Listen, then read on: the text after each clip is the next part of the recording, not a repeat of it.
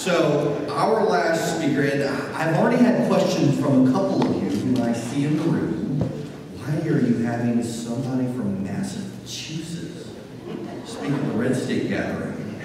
Well, we've got Mitt Romney here. We wouldn't let him speak necessarily, except now that he's the nominee, but we actually have a guy from Massachusetts. I was debating whether or not I wanted to even endorse a guy from Massachusetts. They can't be pro-life up there. They can't. They can't really be that conservative out there, can they? He's a Marine, small businessman. He could kick my butt if he wanted to. Sean Bielat ran against Barney Frank, and it was the first time, you will remember this, it was the first time Barney Frank ever had to run for his money in Congress 2 years ago. And he came very close to beating Barney Frank. And in fact, what's happening now? Barney Frank decided not to run again.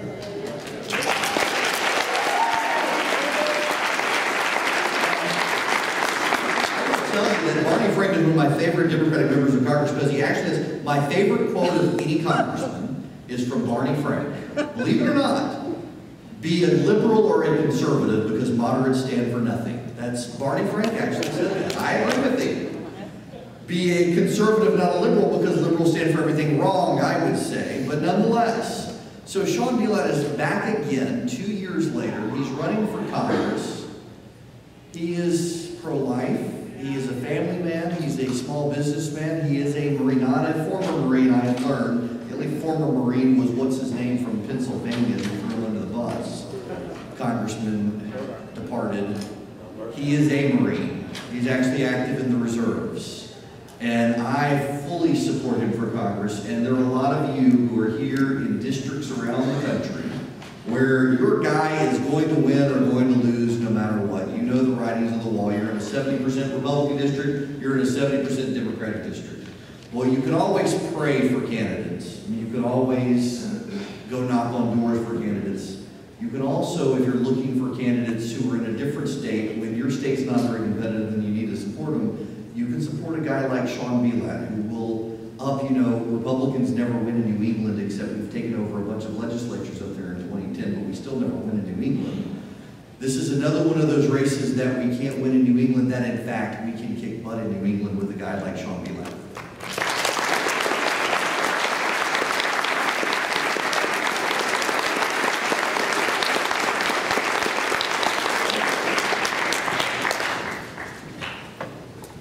Good afternoon.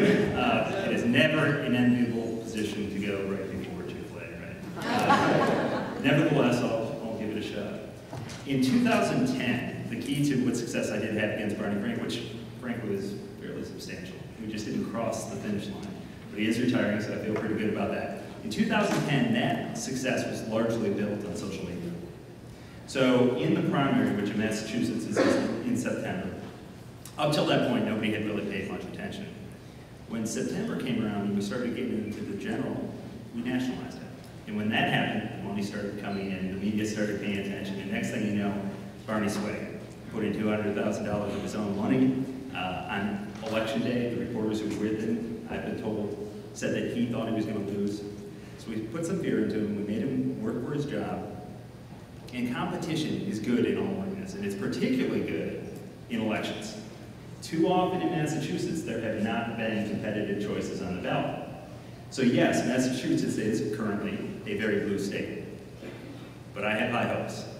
And I'm basing that on the fact that once you get out there, once you talk to voters, you find that they're not necessarily very liberal. They're just very democratic. And again, it's because they haven't had choices. So when you get in front of voters and you talk to them about conservative ideas, and you talk to them about a rationale for conservative ideas, there's sort of this aha look. There's this moment where they say, wow, these guys aren't just the party of the rich that's trying to take money from grandma and throw her out on the street. They actually have some ideas, and they're valid ideas, and they might actually make things a little bit better. So we're having some success, we're making some gains, and a lot of it has to do with the social media. So I'll give you a little bit more about the race in 2010. I was obviously a no-name candidate. My name ID hovered below zero. We had no money. I had never run a race before, and I was running against a 16-term incumbent in one of the more gerrymandered districts in the country. If you see the map, It's just a disgusting mess. It looks like a snake, that's right. And he had all the money in the world. But again, it comes down to this competitive dynamic. So we worked really hard, we got people out, we talked to voters, and it started to shift.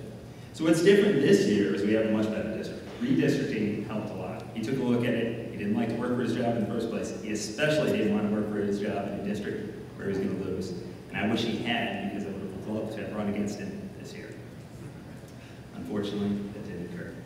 So, in terms of bio, Eric just told you a little bit about me. I'm a Marine. I did my undergraduate work at Georgetown, and then I did a Master in Public Policy at Harvard. I used to call it the Kennedy School, but since I'm running against Joe Kennedy, I no longer call it that. And then I did an MBA award, and it's that last one that's the most important. For most of the past decade, I've been working in business. First, I worked as a management consultant at McKinsey & Company, so focused on very large corporations and their growth, their profitability, growing jobs, doing the things you need to do to move the economy forward. Then I worked at a company called iRobot, which is a Massachusetts technology company. It makes robots. They make the Roomba, which is the little vacuum cleaner you may have seen. And then I think the cooler side is the defense business. That's where I worked. And I ran a $100 million product line of defense robots. These are the ones used to go after the roadside bombs in Iraq and Afghanistan. You may have seen them in the movie The Hurt Locker. There's one that breaks down. That was our competitor. Ours was much better. And then after that, I went and consulted independently to small tech companies, and now I run an online startup focused on grassroots political advocacy. And again, the reason I mention these things is because those are the important credentials in a year like this year. Voters care about the economy, they care about growth, they care about getting people in Washington who have experience in those areas. If you don't have experience in these areas, you end up with the kind of things we're seeing, the you didn't create it mentality. The mentality that says, sure, you can raise taxes in an economic downturn and it won't cause any problems. The mentality that says, it's all right for Congress to tell you how to buy something, to tell insurers that they have to provide something, to tell doctors that they have to take less money for doing the same job. And these people still expect it to not make any difference in the market. And so you kind of scratch your head and you say, where did this come from? Well, it came from people selecting representatives, congressmen, for the wrong reasons. But what I really wanted to talk about today is really national security issues. As a Marine, as somebody who's spent time in the national security and the defense industry and then in the intelligence space, it's an area I care a lot about. And it's been a disgrace to watch what has happened in Washington over the past few years. When you look at what happened in Afghanistan, here you had this green candidate with no experience running anything, no military experience, no international experience. He wants to get us out of Iraq on a certain date. And so what does he do? He says, well, Afghanistan's the right war, we need to surge there. So he carries that out. Does he have a discernible strategic purpose? No. But he lived up to his campaign promise and sent a bunch of troops over there. And the civilian leadership has failed them. They have done everything we've asked them to do. Our soldiers and Marines, we can be proud of them. They have achieved every mission they've been given. Their civilian leadership has failed them. In Libya, we saw an administration that just totally circumvented the Congress, the constitutional duty of the Congress to declare war and to oversee the use of force. The administration just ran around that. And most recently, and to me, in some ways more egregiously, is the intelligence leaks. And I had to write these down because there's so many of them, so you'll have to excuse me as I consult my notes here. So you have the Osama bin Laden mission, right? You would think it was a made-for-TV movie the way the administration played it up afterwards. They told you they did just about everything but put Obama in front of the SEAL Team 6 SEALs who carried out the mission, right? They could have photoshopped his head in there, everybody at the White House would have applauded. What they did was give away operational detail, the tactics, techniques, the procedures that SEALs use to conduct these operations. Do you think anybody might be interested in that in the future? Yes. But hey, maybe they'll get him reelected. In that same effort, they revealed about this Pakistani doctor who had put his life on the line, literally, to help us gain the intel we needed to identify the location of Osama bin Laden. Well, he's now doing 33 years in a Pakistani prison. But that's justified in the heads of people in the White House where they think anything goes if they can get 4 more years.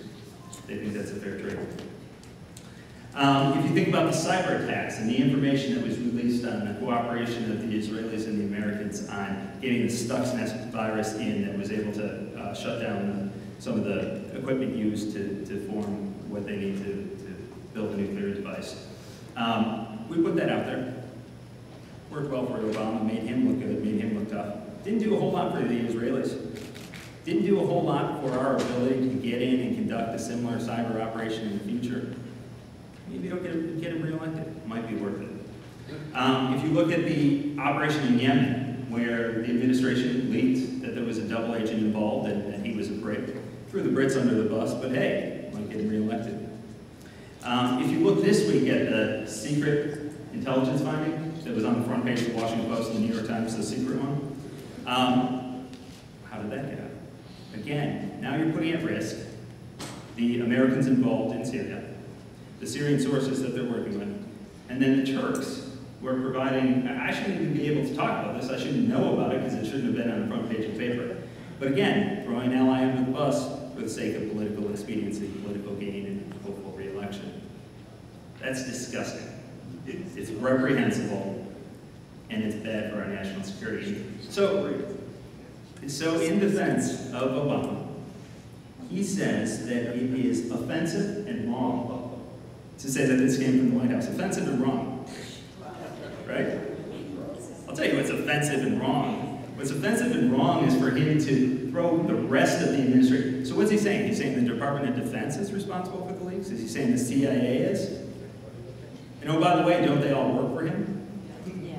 Isn't the buck spot supposed to stop in the Oval Office? And that's what we've got. That's what this administration is. That's what we've come to. And so they are flouting, they're just stepping away from their national security responsibilities at will for re-elected purposes. But there's another guilty party here, and that's the Congress. Constitutionally, the Congress has an important role to play in foreign policy. Although the executive is given the authority to conduct foreign policy and pursue national security, the Congress has an obligation to fund and ultimately decide whether force is justified, whether force can legally be used. And they have entirely stepped away from that responsibility. So in the post-World War II era, 100,000 Americans have been killed in Korea, Vietnam, Iraq, Afghanistan. 100,000 American lives have been lost. Not once has Congress declared war. And so in the early 70s, you had the War Powers Resolution, and we came up with this formal process of allowing the president to send troops somewhere for 60 days, and then he comes back to the Congress and they have to approve. Well, last year, Obama sent military forces to fight over Syria, over Libya primarily. He didn't ask the Congress. 60 days passed. He said he didn't need to ask the Congress. And the Congress didn't hold him accountable. Dennis Kucinich pushed for a vote in the House on whether to revoke or to call for an end to the operation. The House Republicans went along until it looked like it was going to pass, and then they pulled back. Because there was enough support in the House to say, you know what, this is wrong. The president shouldn't have this authority. Agree or disagree with the operation itself, we can have different opinions on that. But the process should be clear as defined by the Constitution. And maybe if you like the guy in the Oval Office and you agree with his policies, it's all right to cede him the power. But if you don't, not so much. So now we've set the precedent for the president to be able to deploy troops, use forces, basically at will. And so I think it's important, if we care about issues like this, if we care about getting back to the core aspects of the Constitution, that we elect representatives and senators who believe that as well, in all areas. Too often Republicans, to point at my party, too often Republicans will sort of rubber stamp anything military because they support military, generally speaking, they support the troops.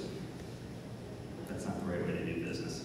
We owe it to the people of this country to give them a voice, and the way we give them that voice is through the Congress.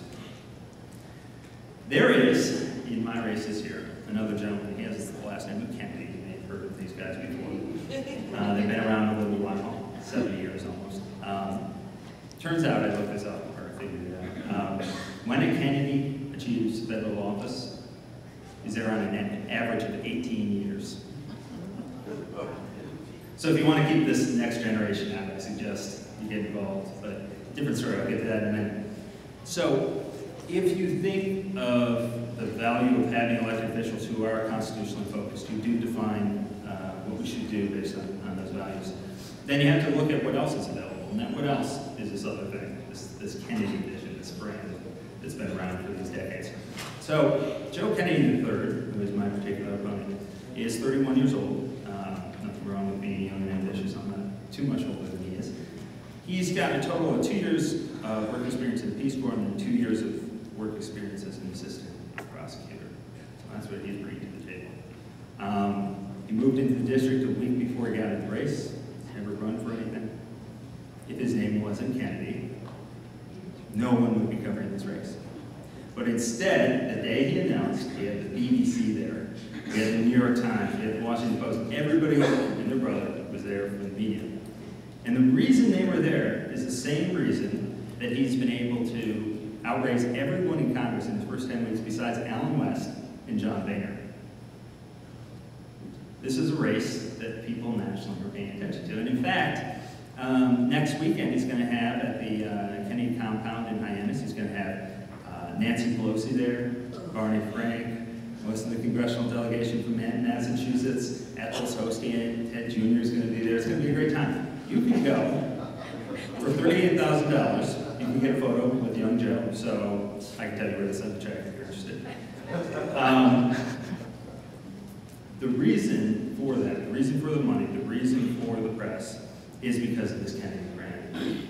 People don't know who this guy is. They don't know what he's done. He doesn't say anything. He doesn't give press conferences. He won't answer reporters. He doesn't go in front of cameras or do radio. But the reason people like this guy is the brand. Because that brand represents something. It represents larger government. It represents higher taxes. It represents moving more power away from the states and local governments to Washington. It's the quintessential liberal vision. And what was Ted Kennedy's moniker is the liberal line of the Senate. They had defined that vision. And so there's this other vision, and it's the one that I represent. And that's of a smaller, more limited federal government, lower taxes, more individual responsibility, and the ability and likelihood of individuals to succeed under their own merits. And so, as you look at the election this November, as you look around at what's going on, in most races you have two similar choices. And so the question is, again, why listen to somebody in Massachusetts talk about this one race? The reason is, you can't vote for me. There are hardly anyone in here. Maybe Christian, if you haven't changed your registration yet. Hardly anyone, if anyone, can vote for me. But I can vote for all of you. That's what makes this race as important as every other winnable Senate and House race this cycle. And make no mistake, this is a winnable race. This new district is fantastic. Scott Brown's hometown is in there, along with this old state Senate district. We've got a huge volunteer base. The only thing we don't have, to the same degree he does, is money. And so I'm here. I'm going to depend again on social media. I'm going to be reaching out to make this race national. And I'm going to be asking for grassroots support. Last time we had 23,000 donors from around the country who gave us about $2.5 million. For a congressional race, that's big money and big numbers. And so I'm going to depend on that again. So that's it. That is what I came to talk to you about today. I came to talk to you about the importance of having the Congress actually play its role in standing up to the executive. God forbid Obama get reelected, but if he does, we need a strong Congress.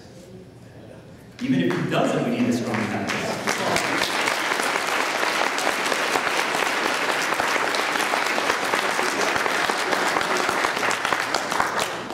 And so I ask for your help in making that happen. Thank you.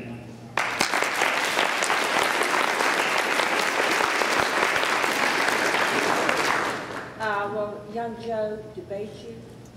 We've got two scheduled, and then the third has been requested by a local TV station. I don't know if he'll do that, but we're going to try. I did 10 with Barney, so the precedent is to have a number. So I'm definitely going to hold this meeting to the bar on that. What are the voting characteristics of your district? Well, I don't know how well you know Boston, but in the towns immediately around Boston, there's a very little population. Brookline and Newton. Oh. They're also heavily Jewish. He's doesn't take a very strong stance on Israel. I have a much stronger stance, so there's actually a lot more support in that community than there might ordinarily be. The rest of it, though, is very middle America. At the southern part of the district, along the Rhode Island border, there's a town called Fall River, where unemployment is almost 12%. Between that end of the district and the northern part, it reflects most of the country. It's middle class, working families. They care about the same issues that you would expect most Americans to, and they vote accordingly. You mentioned that it would be unwise for Congress to rubber stamp military spending. What's your position on the defense military sequestration funds? Well, I said military action, but a similar point. It would be devastating. I mean, there's no other way to put it. Even Leon Panetta admits that, which tells you something. But one of the things that's attached to that, a point that I always like to bring up, is I can't tell you if what sequestration would do would create the right size force. The reason I can't tell you that is because the right size force will what? There has been no real effort for this administration to define what our strategy is and what force is needed to meet that strategy. There's things in the national security strategy of the United States. One of the components says multilateralism, essentially, is a focus. It's a strategic end in and of itself.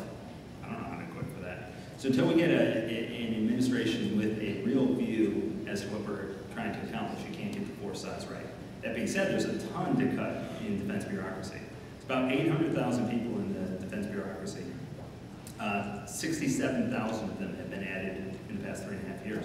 So at the same time, we're proposing cutting 80,000 soldiers and Marines. We're talking about adding 67,000 defense bureaucrats.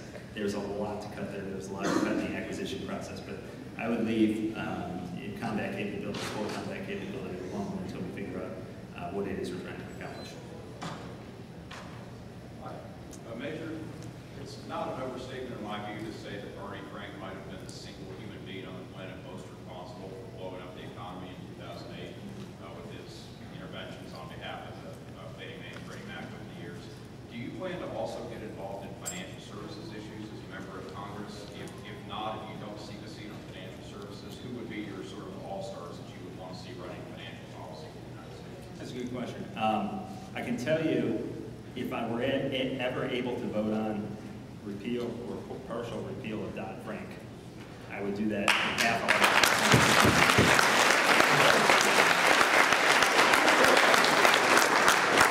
Financial services are very important in Boston and the surrounding area. It's probably not one of the committees I would shoot for. I'd be interested in budget, I'd be interested in ways and means, I'd be interested in armed services. If anybody out there is listening who plays a role in making those decisions, talk to me in November, please. And so I probably wouldn't focus on financial services per se. As far as specific members, I don't know. I can tell you on budget, you got Paul, you got guys like that who are fantastic. On financial services specifically, banking policy tends to be fairly arcane. And so it's only when there's the big sweeping things like Dodd-Frank that I think it's something that a lot of us can engage on. First, I want to thank you for your service to the nation. The second issue.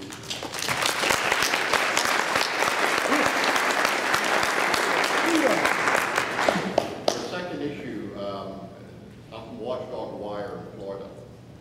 There is an active, the Department of Justice and the Department of Defense, according to John Funn in their recently released book, Who's Counting, is actively suppressing the military overseas vote. And they're doing it by not enforcing the law that requires absentee ballots to go out to our men and women overseas, not only in the military, but of course also working in our other agencies, State Department and so on. The key is they have to go out 45 days in advance. Florida has a statute that requires the absentee ballots to go out. What is the situation in Massachusetts? In Massachusetts, there is at least nominally a push to get ballots out to the military as well as everyone else. We have an active absentee ballot program to push them out, and so we're working pretty hard on that. I think it'll make some difference. So we'll see. What effect will the presidential race have on your election, do you think? I How think strong will Romney run in Massachusetts? Pardon me? How strong will Romney run in Massachusetts? Well, in my district, he's doing pretty well. We did a baseline poll. It's been a couple months. We'll be polling again very soon. But in our baseline, he was only down by 5, which in Massachusetts, 5 months out is fantastic. Brown was up by about 10, so both of those guys, having them above me on the ticket is very helpful. If nothing else, there's a lot of liberals in the state who are very disappointed with Obama because they didn't get, single payer and the rest of it. They think he hasn't done enough to wreck the economy. So there's some disappointment.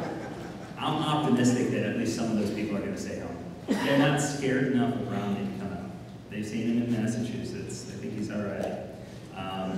I'm optimistic. So I think having both of those above me on the ticket is going to be very helpful.